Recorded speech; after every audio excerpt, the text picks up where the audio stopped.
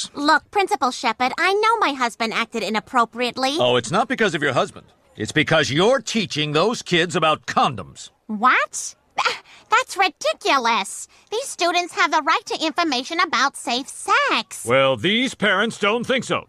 I'm sorry, Mrs. Griffin. You're fired. Fired? Oh, no.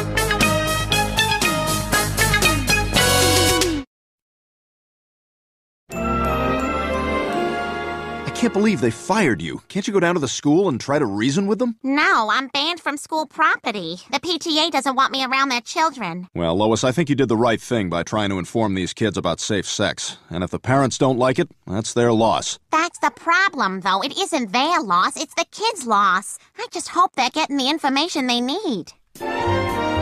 All right, students, we have a special speaker today who's going to educate you about sex. Please welcome, from the First Evangelical Church, the Reverend Jerry Kirkwood and the Opal Ring Crusade. Hey, kids, put your Walkmans down and listen up, because we're going to talk about sex. Sex? Hang on there, Jerry. God, what are you doing here? I was just passing through on my way to see The Matrix.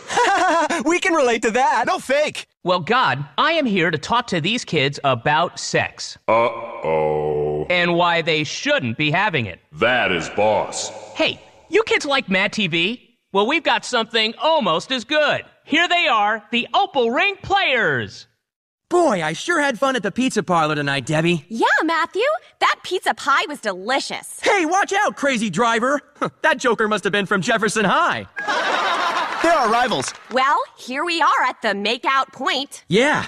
You want to go all the way? Freeze! Now, who can tell me what Matthew just did wrong? I mean, besides not running over that Yahoo from Jefferson High. They're our rivals. He's wrong because he wants to have sex and he's not married. Bingo! Wow, you're pretty smart. Thanks. My name's Doug. I'm Meg.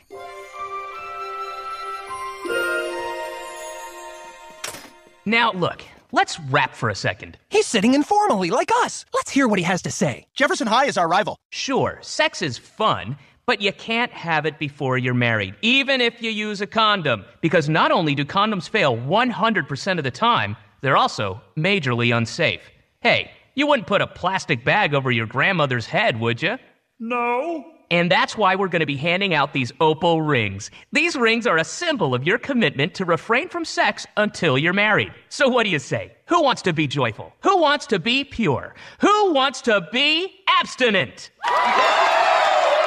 Wow, he makes so much sense. I know. He's a visionary, like Gandhi or Mozart or Picasso. Ladies and gentlemen, my newest work. Now, I know this person looks a little mixed up, but watch carefully. If I move this down here, and this over here, and this part